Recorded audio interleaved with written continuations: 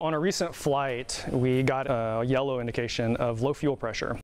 Always concerning when you see a yellow indication on your G3X system. We looked and noticed that the fuel pressure was running 19.9 and the threshold for going yellow was right below 20 psi, right at the edge of where we had set the low fuel pressure indication warning. Not immediately concerning, just something we wanted to keep an eye on, and this is running off the mechanical fuel pump. Obviously we can always turn on our electric fuel pump, our boost pump as a backup, and increase the pressure. But one thing that became apparent during this was I didn't really know what our normal fuel pressure value was. And the reason is because fuel pressure doesn't typically show up on the left side on the main screen of the G3X system on the PFD. It's not one of the normal items that's on the indication on the left side. So it's not something you're seeing every day. You actually have to go into the fuel system, the fuel menu, to read fuel pressure. And so as long as there's no warnings and it's running inside the preset range, then no real cause for concern. I didn't have a good idea nominally of where the fuel pressure was when it was running to know if 19.9 was lower than what it would normally run at. Continue the flight. Did another flight after that, still ran right in the 19.9, 19.8 range. I reached out to our engine manufacturer, Aerosport Power, and asked them about it, and they said, oh, that's actually pretty low. It should be nominally up more in the 25 range, and if it gets below 20, you're actually maybe a little bit of a cause for concern. Obviously, it could be the fuel pump. Seemed unlikely since the engine only has less than 200 hours total time on it. It could have been a loose connection, some obstruction in the line, filter clog, a lot of different items. All the fuel lines looked good. Everything was tight, no evidence of a leak. Nothing really jumped out as like what might be the cause. I went back and looked at data from previous flights and noticed we were running in the low 20s down to 20 nominally for a long time, even all the way back to the first flight that I had data for, which was maybe a month after our very first flight in the airplane. So it seems like it's always been running in that range. The engine did come with a test cell run at the manufacturer, and it does have fuel pressure data, and it did show it was making above 25 psi fuel pressure at power when it was run with the manufacturer. The other thing we wanted to take a look at was the pressure transducer, the thing that's actually taking the fuel pressure measurement. Is it possible there's a clog there? Is it possible it's bad? Is it possible it's not calibrated?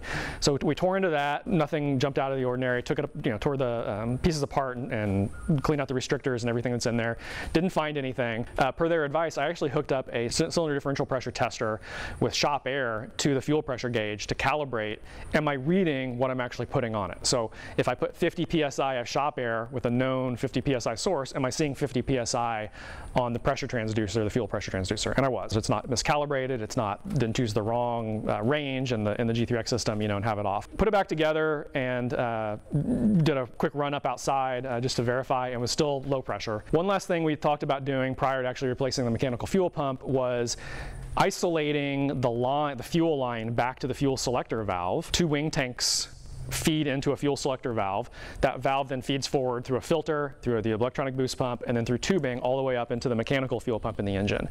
And the idea was, if there's a possibility of a leak somewhere in that system, it's possible that it's actually sucking some air in from a leak and it's not being able to make pressure because there's air actually being pulled in from that system. And so what we did was isolated that system off, and I used a vacuum pump to actually put a slight vacuum on the line all the way back to the fuel selector valve and see, does it actually hold pressure? So I have rigged up a vacuum pump to a small contraption here that connects into the fuel line. Has a ball valve and some fittings, and then that fuel line is what goes back into the center of the engine all the way back to the fuel selector valve. And the idea is that I'm going to pull some suction on this, and then I'm going to turn the vacuum off and just let it set and just see if it holds that suction. So that's about 5 inches of mercury, which is all we really need. I've turned the vacuum off, I've closed the ball valve, and it's holding suction pretty good. It's not losing that suction pressure. And so that seems to indicate that there's no suction side issue. There's no leakage where it might be pulling the fuel in from the suction side.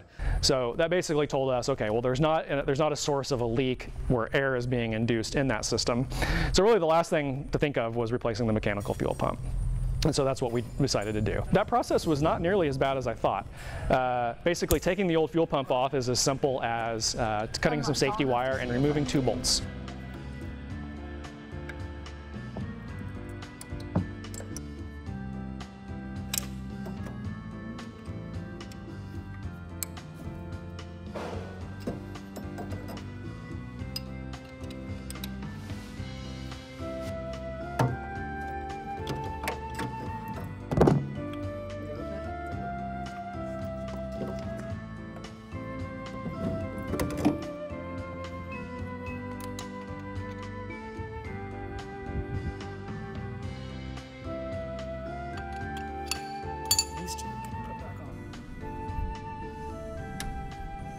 And here, you can see what that looks like, but basically there's a long lever arm that sticks into the engine, into the accessory case of the engine, and there's a cam inside the engine that as the engine turns, it basically pushes a piston up and down that pushes that lever arm up and down.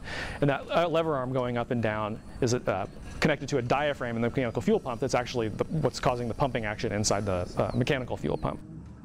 But then the real trick was getting the new mechanical fuel pump back installed. There is a piston inside that is required for you to have in the up position when you put the mechanical fuel pump in, so that the arm goes below the piston.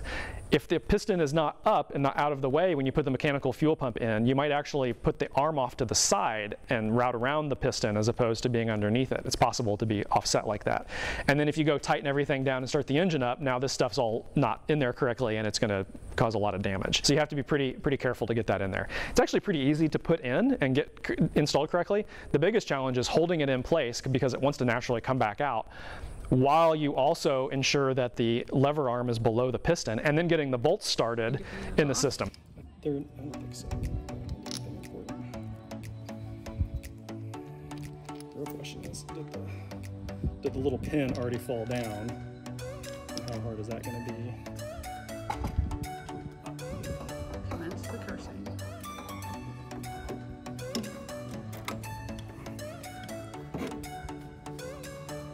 Yeah, that's good.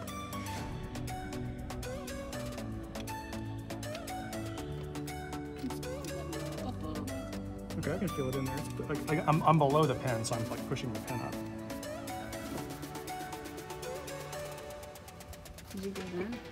Oh, I mean, it's in there. I don't know if the bolts are on, right? Straight. Turns my hand okay. Mine's not turning.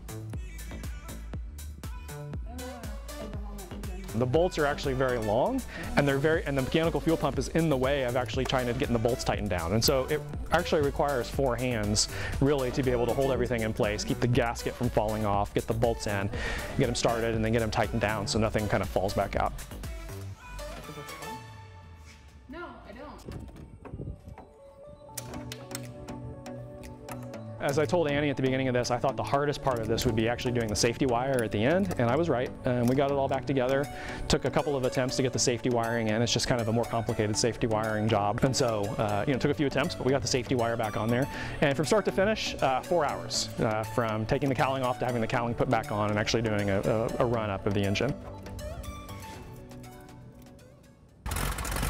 When we did that run-up, even at idle, we were making over 25 psi of pressure, whereas before we were in the 21 range. That tells us that there was definitely something wrong with that fuel pump. The fact that it was slowly getting smaller over time, it was running in the low 20s and now it's running in the 19s. Something is degrading with that fuel pump and it's just not able to make it. Unfortunately, we're past the warranty time of that fuel pump, so I didn't get any type of warranty.